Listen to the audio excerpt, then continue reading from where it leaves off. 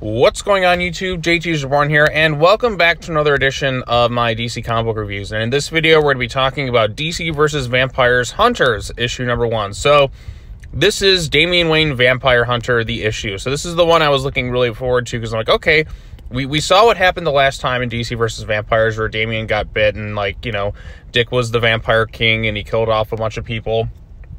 So now we're doing a little bit of a time jump in terms of the series.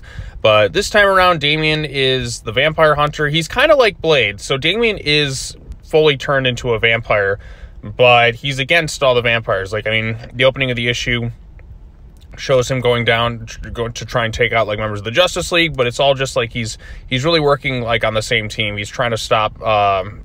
He wants to get an audience with the Vampire King, who is Dick Grayson, so he can drive a stake through his heart and put an end to this conflict once and for all. But Damian himself has been turned into a vampire, as they make sure to showcase here. And instead of drinking human blood, Alfred gives him, like, what was it, like cow's blood or something like that too. So Alfred's still there. He's taking care of him. Other members of the Bat family and everyone else is kind of going into hiding. Damian at this point has pretty much just, like, he's trying to mislead everyone so he can get an audience with Dick. But it ultimately backfires because Dick knows what's going on. They get into a bit of a conflict here. Like I said, Dick, what's interesting here with Damian is, unlike most of the other vampires, Damian's kind of able to resist it for some specific reason.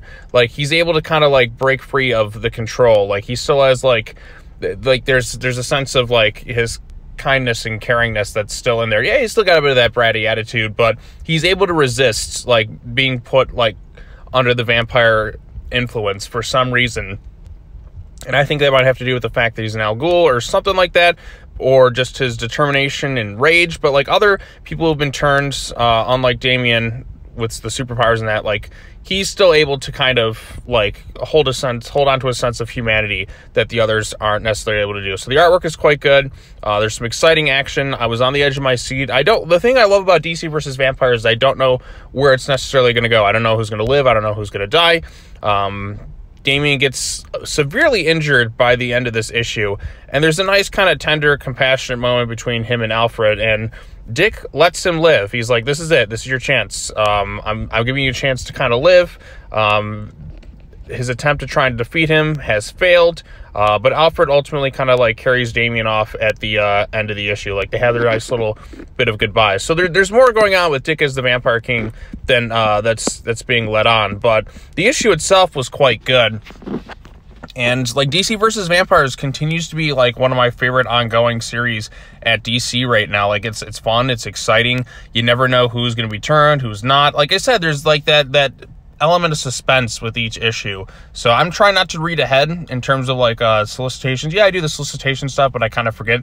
So I just look forward to reading this thing whenever a new issue comes out.